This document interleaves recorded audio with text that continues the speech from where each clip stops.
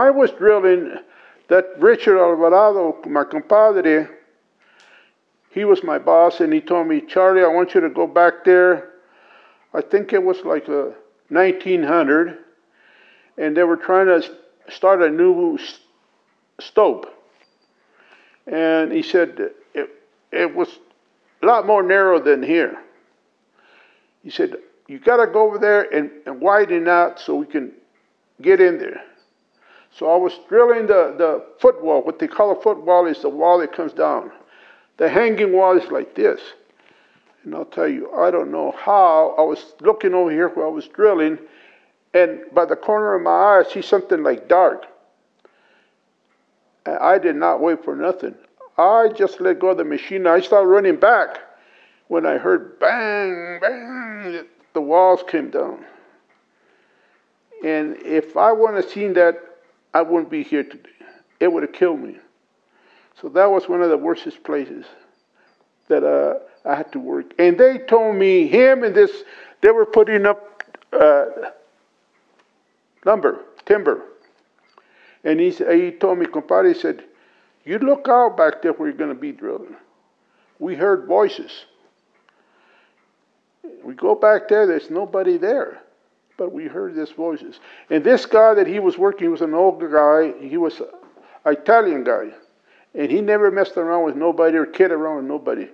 And his name is Tony DePetris. I said, Tony, tell me the truth. Did you guys hear somebody back there? Charlie, I'm going to tell you the truth. Yes. We heard somebody yelling for help. And we go back there, Richard and I, we go back there. There's nobody. So you be careful. I said, okay, thanks. So finally, they got everything widened it out, and they start putting their timber. It was 10 by 10s like this, and up here, down here. So we start working there, mining, and we finally start filling in to be able to be close to the top to drill. So this friend of mine, he was a real good friend of mine. His name was, we called each other a Marine. He was an ex-Marine, and I was an ex-sailor. And we were eating lunch from here to that helmet. And he asked me, Charlie, he said, where are you going to be for Thanksgiving dinner? And he talked real funny voice, you know. I said, Marine, I said, I know where I'm going to eat. Do you know where you're going to eat? Oh, yeah, I know where I'm going to eat, Charlie. I said, okay, well, I hope so. So we finish our lunch, we go back there, and about 20 time, we're ready to light about 50 holes.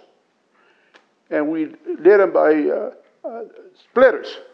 And once you start those other parts that you're filling, it gets so doggone smoky, you can't even see your hand in front of you. So he said, okay, it's time to light up. I said, okay. He said, I'm going over this way, and you go this other way. And then we work together. So we started working. We hadn't even lit up yet. It's a good thing we didn't. So then I heard a bang. I turned around and, well, where is he? He was standing right here by me. Where is he? So I started walking back there, and I started yelling at him. And I looked down, there was these straws like this. And I looked down there, and there he was, laying on his back. And what happened, that boulder that came down killed him instantly. So I started yelling for help down below. Guys started running up there to see what was it. As soon as they saw him, they turned around and took off running. No, we can't see this. We can't see this. I said, we got to get this guy out. We got to help. You guys got to help me. No, I can't do it. So this friend of mine told me, I'll get him from the legs and you can get him from his arm and pull him to get him. We still have to get rock off of him. One of his arms looked like it had gone through a meat grinder. Oh, it looked awful. So I pulled him from the arm, and it looked like a nerve, but its thickness is a cigarette, and it just stretched out. So, oh my God. So I told him, I can't. So he said, we'll get him from underneath his shoulders. And that's how we picked him up. As soon as I saw him down there, I knew what had happened. He was bleeding through his mouth, nose, and ears. So I said, I know. And then his color changed. He was white guy, but like a sheet. Bled to death already. So we got him out, and he had a cut from his neck up here, from the skull, all the way down to the bottom. And it looked like it just got a sharp knife and just cut him. And he was open like this. You could see all his insides. Oh my God, I said, oh my God. I said, I hope I never see this again. So anyway, we got him out, and by that time the boss had already come down, and we'd been telling him, this place is too dangerous.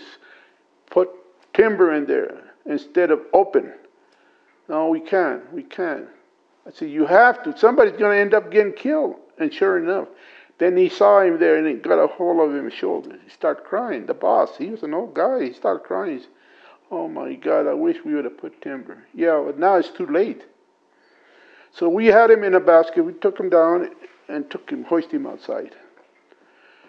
So I told him, and when we were going up the cage, I told him, you know what? Don't ever ask me to go back down there. I won't go back. I was scared. Afraid to go down there. He said, I won't.